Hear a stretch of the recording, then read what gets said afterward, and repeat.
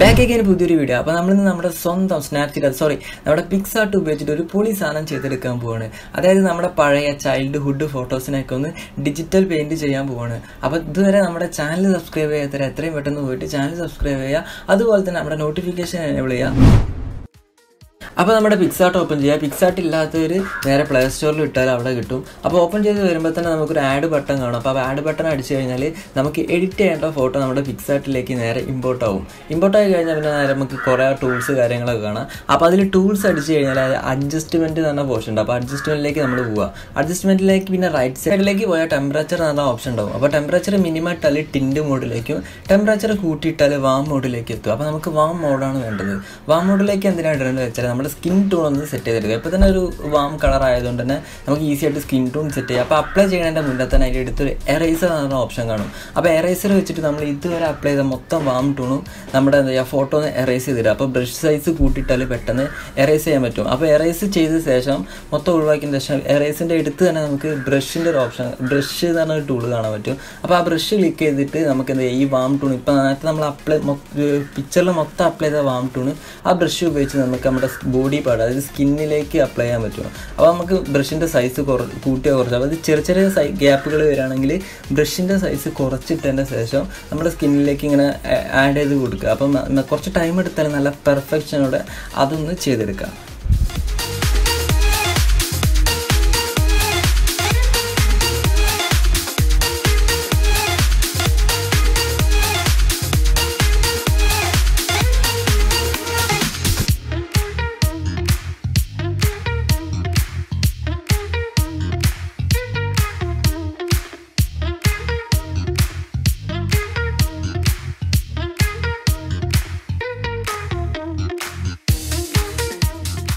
അപ്പോൾ നമ്മൾ സ്കിന്നൊക്കെ നല്ല അടിപൊളിയായിട്ട് കാർട്ടൂൺ ചെയ്തെടുത്ത് അതിനുശേഷം നേരെ അപ്ലൈ ചെയ്യുക. മൊത്തം അപ്ലൈ ചെയ്തിട്ട് നേരെ PicsArtൻ്റെ മെയിൻ ഇൻ്റർഫേസിലേക്ക് എത്തുക. ആ മെയിൻ ഇൻ്റർഫേസിൽ വീണ്ടും നമ്മൾ ടൂൾസ് പോയിട്ട് ഇനി നമുക്ക് ഇമേജിനൊന്ന് ട്യൂൺ ചെയ്തെടുക്കുക. അതായത് ഒന്ന് ടോൺ ചെയ്യുക. അപ്പോൾ നേരെ ടൂൾസ് കയറിയിട്ട് കർവ് അപ്ലൈ ചെയ്തിട്ട് കർവിൽ നമുക്ക് RGB 3 കളറിലായിട്ട് സെപ്പറേറ്റ് ചെയ്തിട്ട് ട്യൂൺ ചെയ്യാൻ പറ്റും. ഇത് വേണമെങ്കിൽ ഓപ്ഷനിലാണ്. കാരണം നല്ല ഡെപ്ത്തുള്ള പിക്ചേഴ്സിൽ അതായത് നല്ല ഡീറ്റെയിൽസ് കിട്ടുന്ന പിക്ചേഴ്സിൽ നമുക്ക് ട്യൂൺ ചെയ്തിട്ട് കാര്യമുള്ളൂ. മറ്റേ പിക്ചേഴ്സിലൊന്നും വലിയ ട്യൂൺ ചെയ്താൽ ഒരു വലിയ റിസൾട്ട് നമുക്ക് കാണാൻ പറ്റില്ല. അപ്പോൾ ഓപ്ഷനിലാണ് വേണമെങ്കിൽ ചെയ്താൽ മതി. അപ്പോൾ ഞാൻ ബ്ലൂ ഒക്കെ ഒന്ന് ഡൗൺ ആക്കിയിട്ട് ഒരു സോഫ്റ്റ് ടോണിലേക്ക് എത്തിച്ചു. ഇപ്പോൾ തന്നെ നമുക്ക് കാണാൻ പറ്റും നമ്മുടെ ഫോട്ടോയ്ക്ക് ഒരു പകുതി ജീവൻ വെച്ച പോലെ തോന്നുന്നുണ്ട്.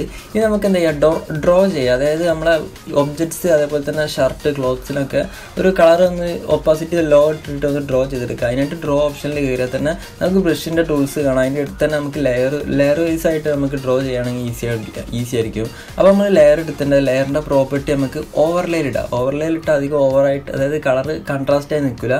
അതിനുശേഷം കളർ ഫിക്സ് ചെയ്യുക. കളർ ഫിക്സ് ചെയ്തതിന് ശേഷം നമുക്ക് ബ്രഷ് ടൂൾ എടുക്കുക. ബ്രഷിൻ്റെ സൈസ് നേരത്തെ നമ്മൾ കാണിച്ച പോലെ തന്നെ അഡ്ജസ്റ്റ് ചെയ്യുക. അതുപോലെ തന്നെ ഓപ്പോസിറ്റ് കുറച്ചൊക്കെ ഇടുക. അപ്പോൾ ഒരു ചെറിയ ബ്രഷ് അതായത് ഒരു മിനിമം ലെവലാക്കിയതിന് ശേഷം നമുക്ക് ഇപ്പോൾ ലിപ്പിൻ്റെ പോർഷനാണ് ചെയ്യാൻ പോകുന്നത്. അപ്പോൾ ലിപ്പിൻ്റെ പോർഷന് ഒന്ന് ചെയ്തെടുക്കുക.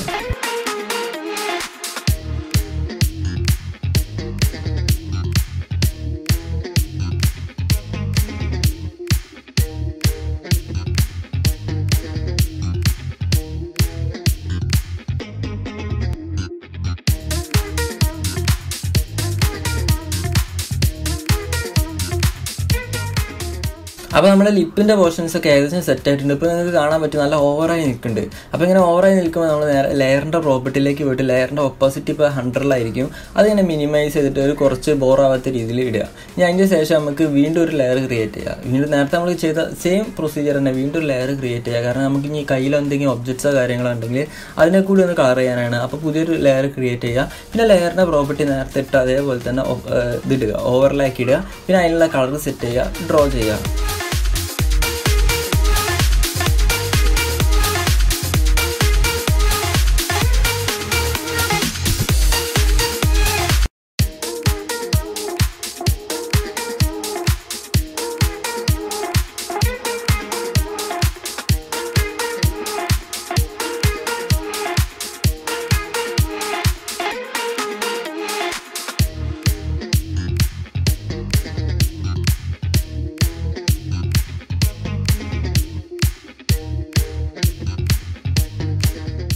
ഇപ്പോൾ നമുക്ക് കാണാൻ പറ്റും ഏറെക്കുറെ ഒന്ന് കളറൈസ് ആയിട്ട് കിട്ടിയിട്ടുണ്ട്. ഒരു ഡിജിറ്റലൈസ് കൂടെ ആവണമെങ്കിൽ ഇനി നമുക്ക് ബാക്ക്ഗ്രൗണ്ട് കൂടെ ഒന്ന് ചെയ്തെടുക്കണം. അപ്പോൾ നമ്മൾ ഡ്രോ എന്ന മെത്തേഡ് തന്നെയാണ് ബാക്ക്ഗ്രൗണ്ട് ചെയ്യാൻ ഉപയോഗിക്കുന്നത്. അപ്പോൾ നേരത്തെ ചെയ്ത സെയിം പ്രൊസീജിയർ പുതിയൊരു ലെയർ ഉണ്ടാക്കുക. അതുപോലെ തന്നെ ലെയറിൻ്റെ പ്രോപ്പർട്ടി നേരെ എടുത്തിട്ട് ഓവർലൈൽ ബ്ലണ്ട് മോഡ് ഓവർലൈൽ കൊണ്ട് വയ്ക്കുക. അതിനുശേഷം ബ്രഷിൻ്റെ ടൂൾസ് എന്ന ലെവലിൽ നിന്ന് കൂട്ടി കുറച്ചിടുക. പിന്നെ അതിന് ശേഷം നമ്മൾ കളർ എടുക്കുക. നമുക്ക് വാം ടൂൺ ആയതുകൊണ്ട് തന്നെ ഒരു എന്താ പറയുക മൂടി വാം ടൂൺ വെച്ചിട്ട് ലെയർ മൊത്തമായിട്ടൊന്ന് മൂടി വാം ടൂൺ വെച്ചിട്ട് തന്നെ നമ്മുടെ ബാക്ക്ഗ്രൗണ്ടൊക്കെ ഒന്ന് കവർ ചെയ്തെടുക്കാൻ പോവാണ്.